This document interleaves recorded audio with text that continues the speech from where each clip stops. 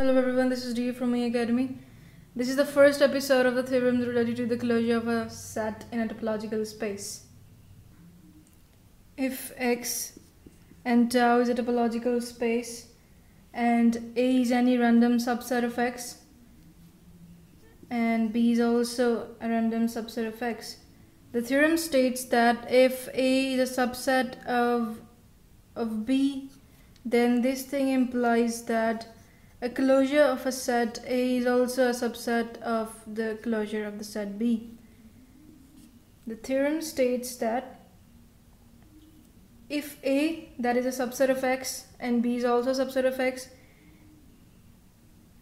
A has an additional property that it is also a subset of B, then we can also say that this relation is also holding the closure of the set, that A closure is also a subset of B closure.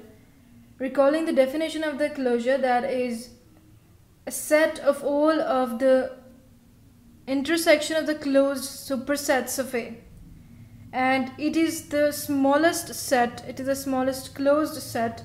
And we also know that when we're talking about the relation of the set A and A closure, then the set A is a subset of A closure. Well, let's start this proof. The given situation is A is a subset of B and the target is A closure is a subset of B closure. So let's take an element from A closure.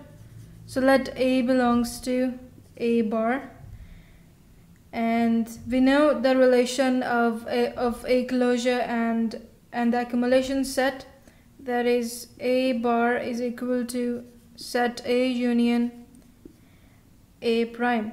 That is, closure of a set equals the union of the set and its accumulation limit points. This theorem is proved in the previous video. So if A is a member of A closure or A bar, then this thing implies that A also a member of A union A prime. So there are two cases because of this union.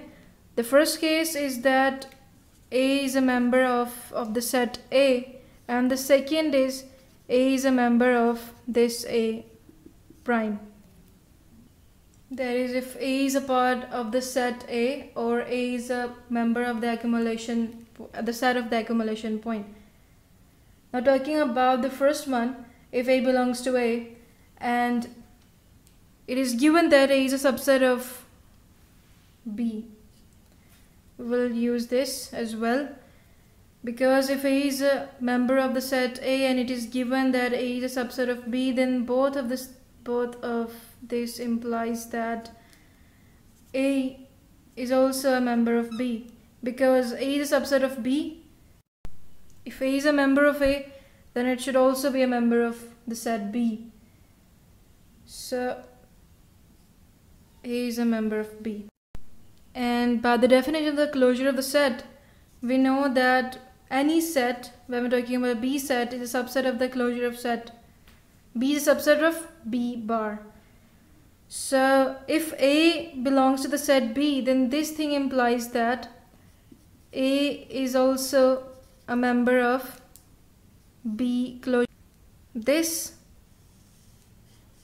is the information that we get when we say if A is a member of the set A, then by using the given condition A is a subset of B, we have seen that A is a member of B. And then by using the definition of the closure of the set, we have seen that A is also a member of a closed set B.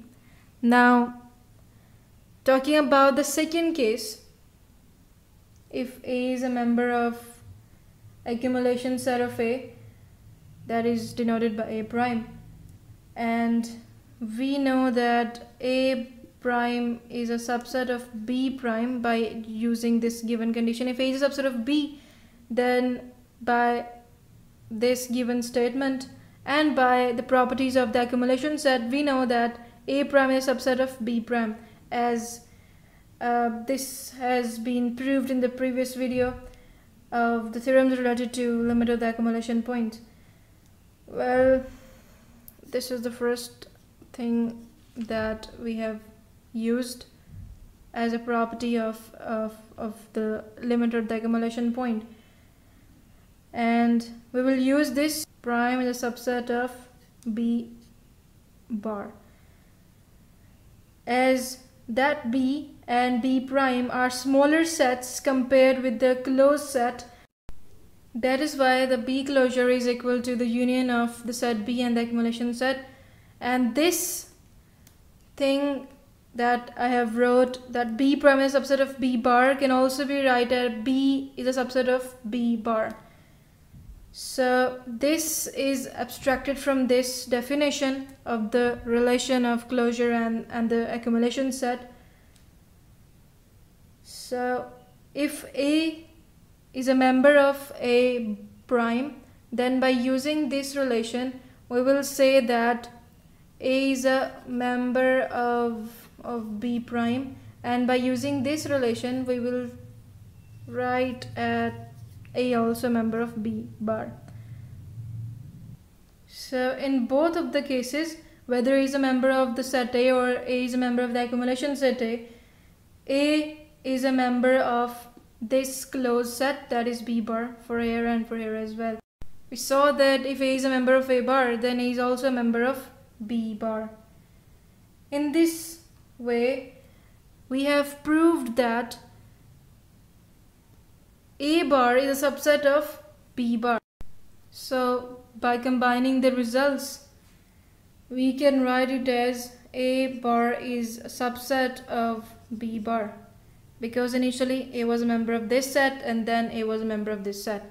So this was our target and we have proved this. So this is for now. If you're looking for more such videos, then you can subscribe this channel in order to watch more upcoming videos.